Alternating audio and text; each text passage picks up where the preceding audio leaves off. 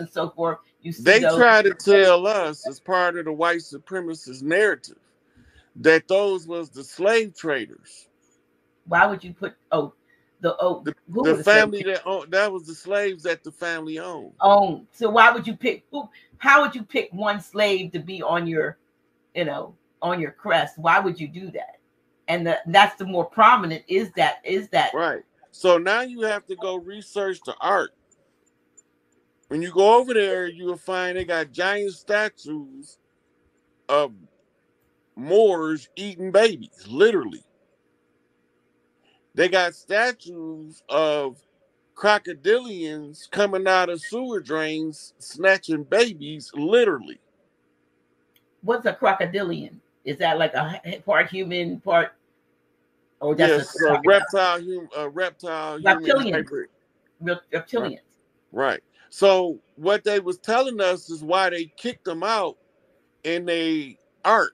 This is a custom that comes from the old Atlanteans, is to put the public complaint in the public domain in the artwork, so that when it's being read in future generations, they'll know why these actions was taken. Well, that's why they said, the Bible or the scripture talks about if these don't praise me, the very rocks will cry out. And I've kind of reinterpreted it as like, if you don't tell the truth about the history, the rocks is going to be written. Anything written in stone is going to tell what you lied about. Right. So when we talk about written in stone, we talking hieroglyphics, we talking cuneiform, but more importantly, we talking what they call stellar relief or bas relief, which is the writings on the pottery and the um, paintings on the wall that's not hieroglyphic but scenery related. Mm-hmm. Right. So when we start looking, they telling us stories. Those are the echoes from the past. Right. So once you learn how to read the signs and symbols of primordial man, and it opens up in your subconscious, you can read that stuff like a book. The hieroglyphics for certain melanated bloodlines actually look like animation when you hit what's called the alpha state, altered consciousness. You don't have to read them. They'll perform in front of you like a cartoon. Huh. Wow. Yeah. It's designed that way by the Egyptian priests.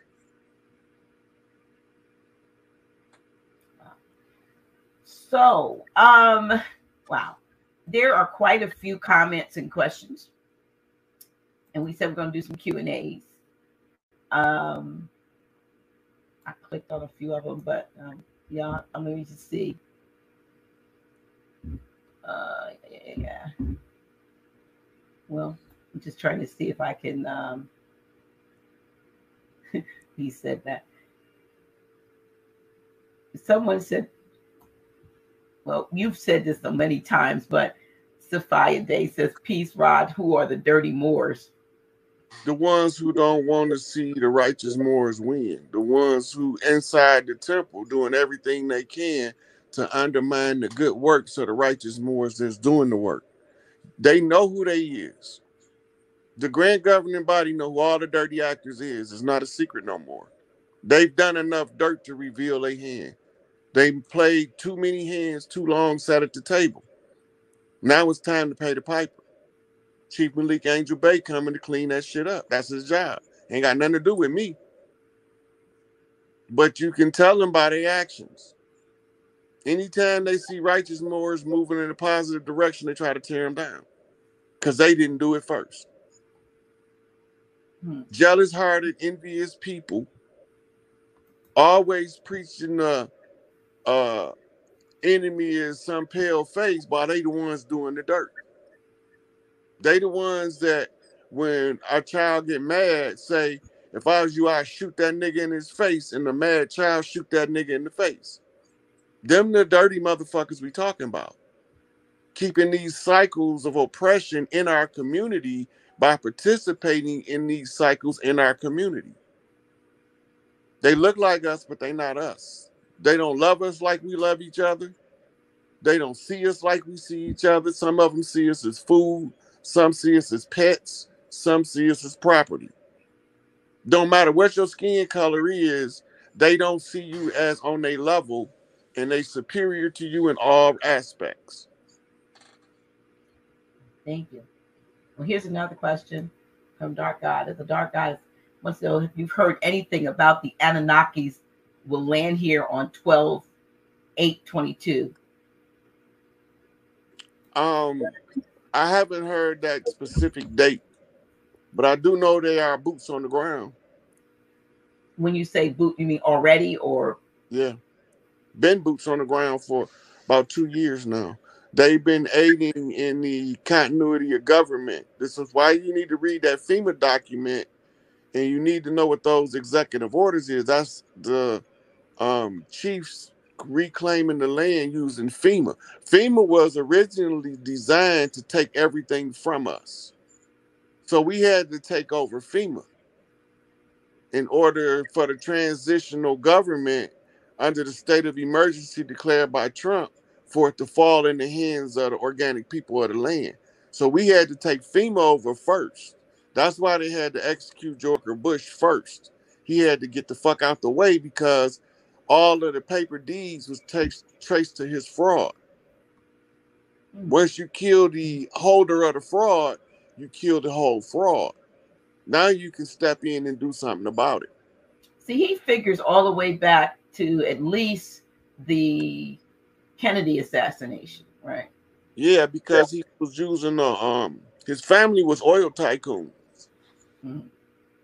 on one side and bankers and intelligence on the other side. So he was using his oil company as the front as an excuse to oversee the assassination of JFK at the orders of LBJ. That's not a secret no more. Files out.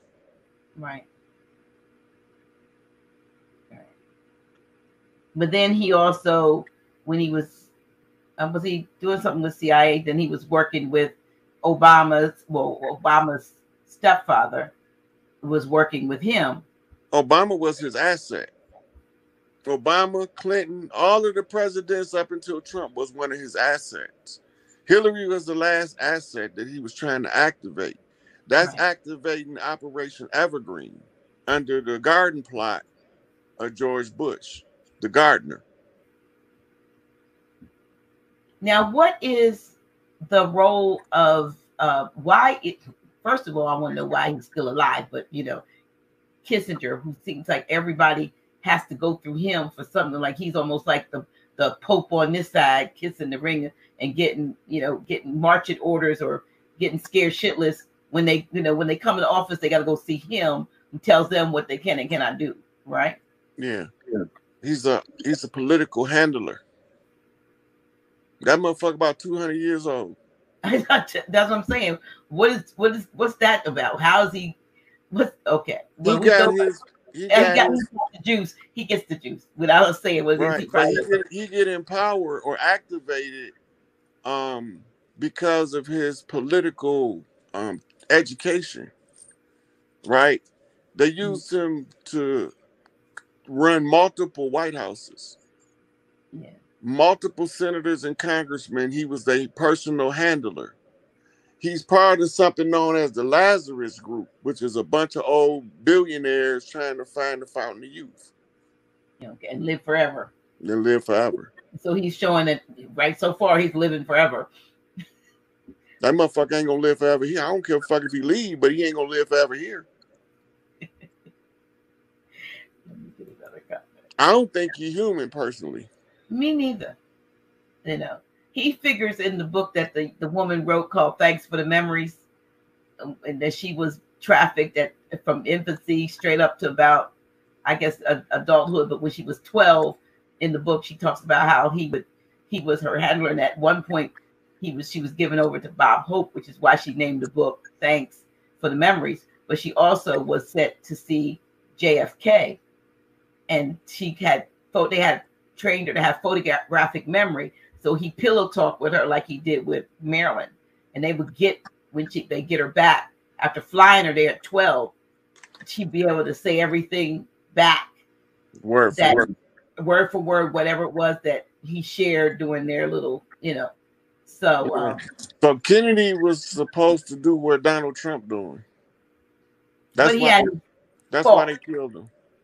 So remember, he exposed as he did the speech, exposing the deep state. It's called separation of no freedom of the press, and is one that he did in New York, and the other one is called the separation of church and state. When the Catholic Church tried to use his Catholic religion to infiltrate the presidency, and he wouldn't go for it. Hmm. Right? So he gave those two speeches, but people not listening to what he said. Hmm. But he told him back then we was under an actual attack, and it encompasses all form of government, science, technology. Right? He went through it all. Didn't Eisenhower do the same thing after he? Eisenhower exit speech was the warning on the military-industrial complex Right. because they had signed a treaty with some malevolent graves. And that malevolent graves demanded a certain amount of humans Humans, for yeah. food annually, right? Because they was already trafficking children through the Catholic Church, they agreed to sign the contract to get military armaments from the graves in exchange for humans for food.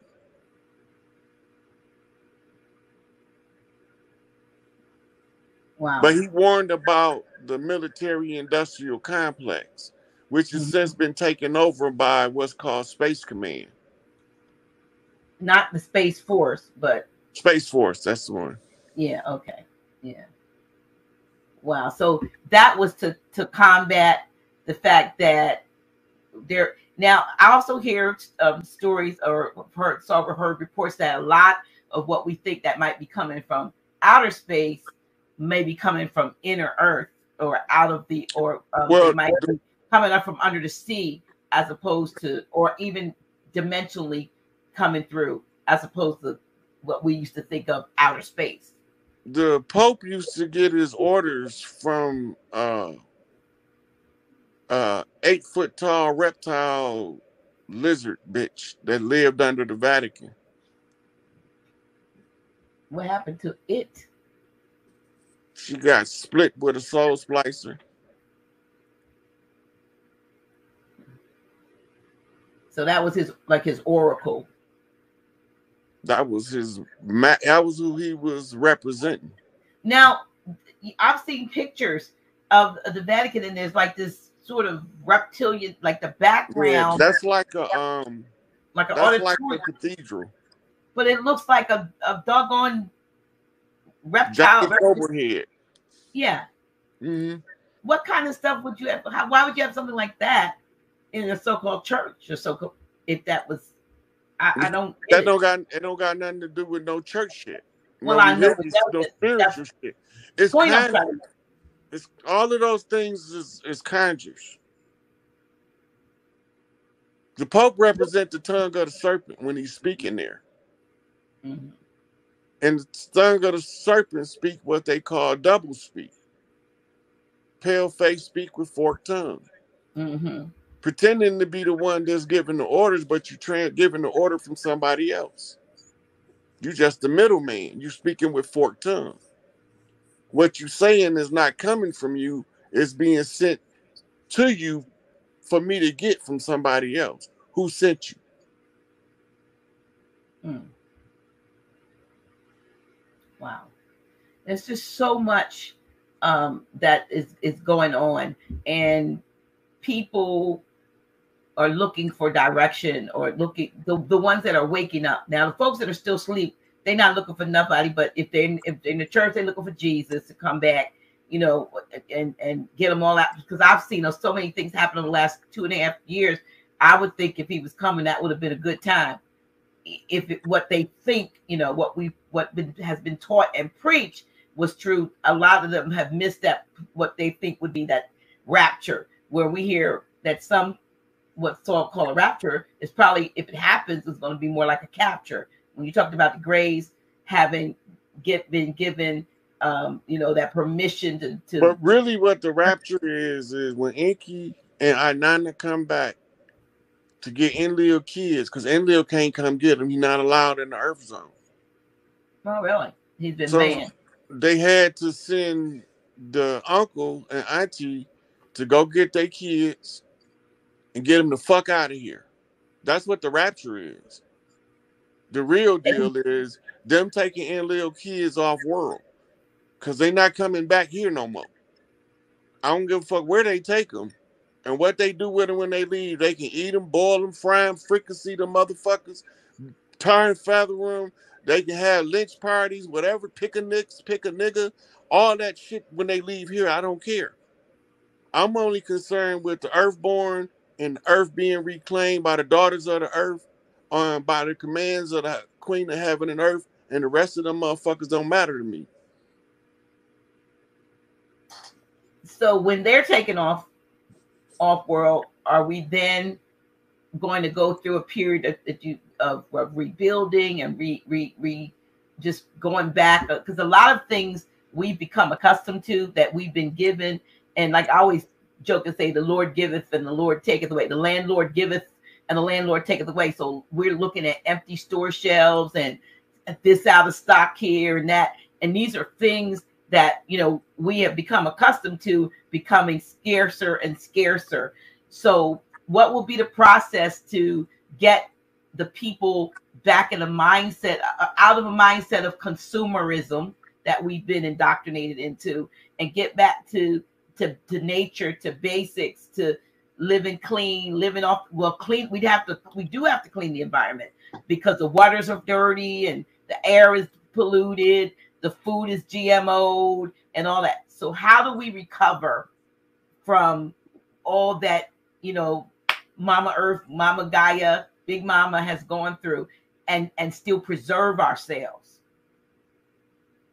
Well, one thing we're going to definitely have to reconnect with nature. We're going to have to go back to family farms. It don't mean we won't have cities. We always had cities. Mm-hmm. But we was always going back to the farm to replenish, and then we went back to the city. We didn't have grocery stores. People forget this.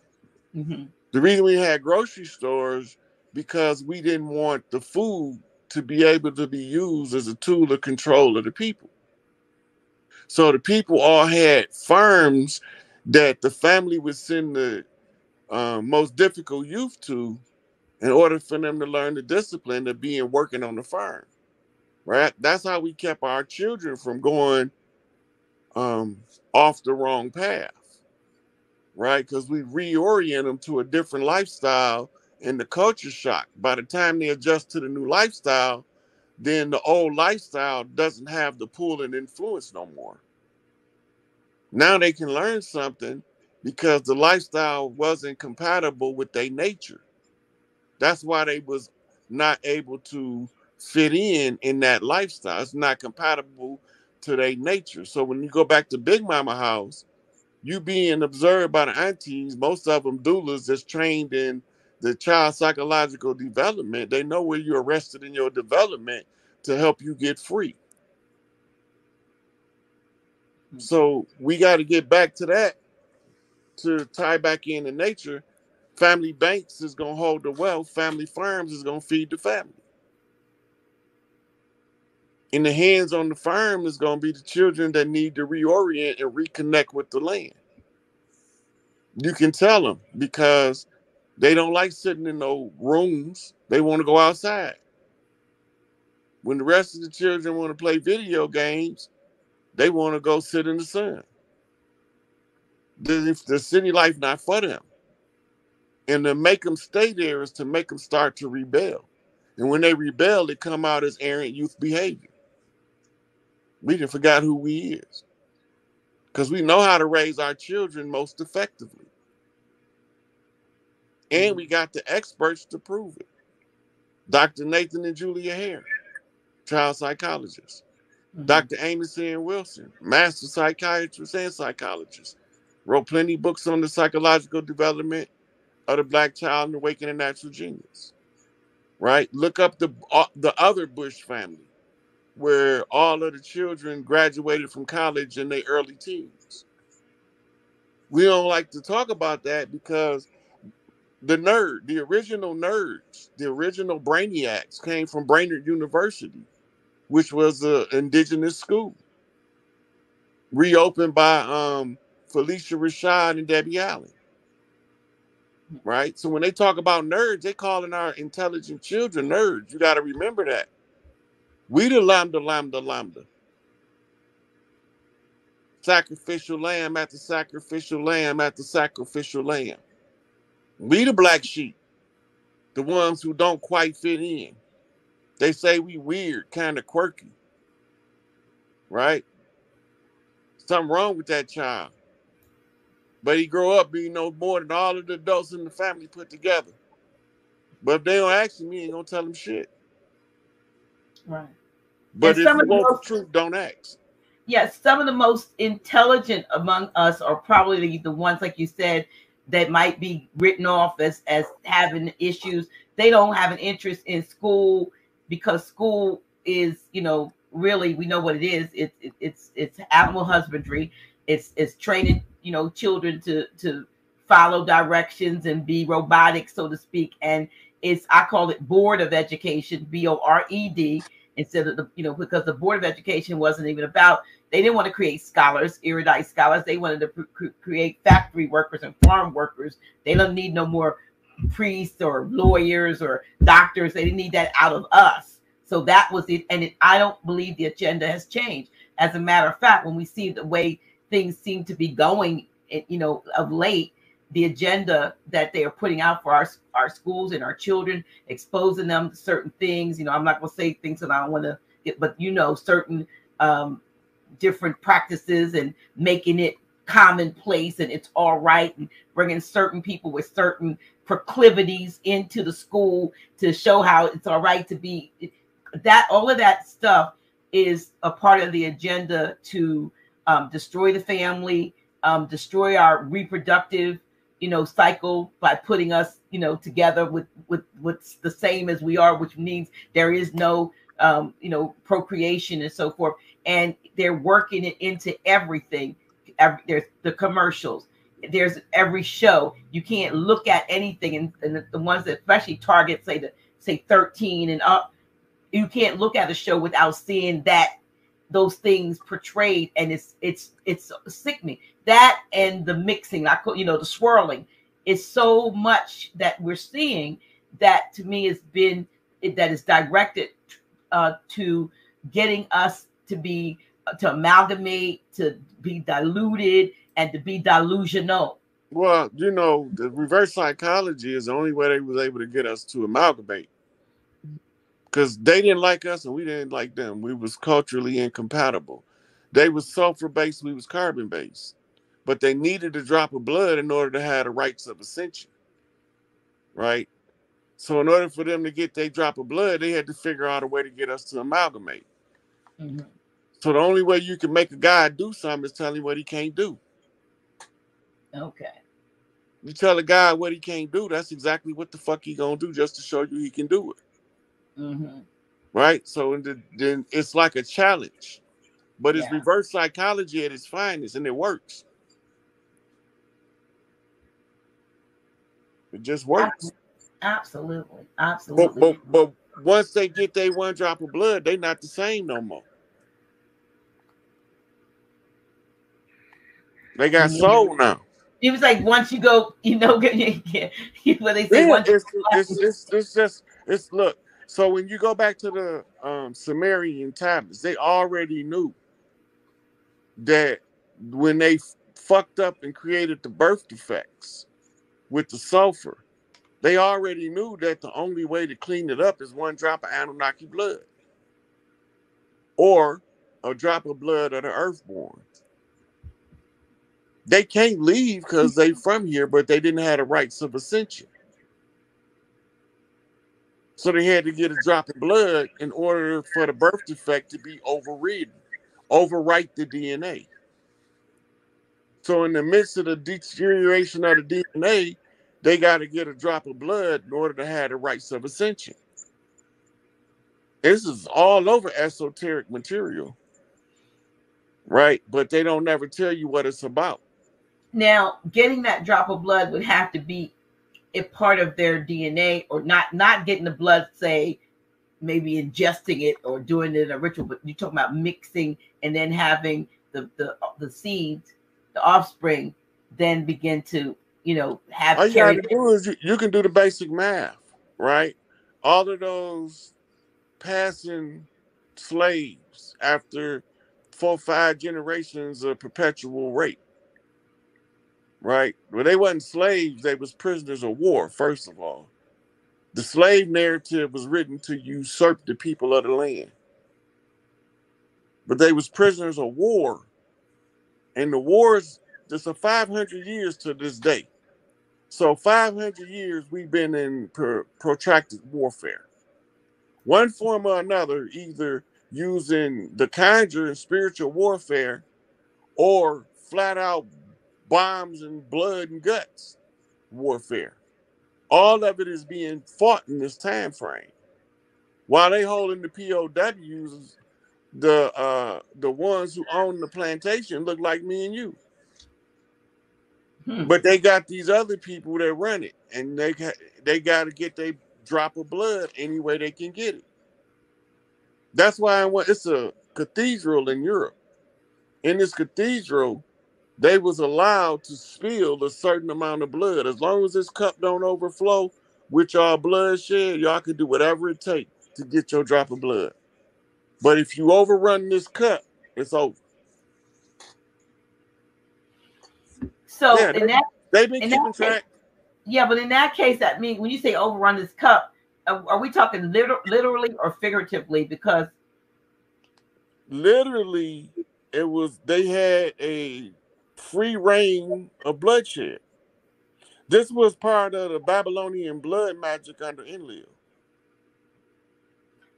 Was that also the shedding of the blood? It reinforces the spell of Kingu, which is an artificially induced Kali Yuga of the gods, a sleep period. Was that also then a part of the arenas, the that they erected, with the what do you call it, the gladiators and the fighting in Colosseums? The Colosseum. Those blood sports. Those were fought also to shed blood on the land, but they needed the people's was that loosh, the energy, right? The loosh, the energy was sucked up. Yeah, right. So when the people in the audience smell the blood, it triggers endorphins in the brain that causes a certain pheromone to be released. And now you got thousands of people in the Colosseum smelling this blood going through this pheromone release.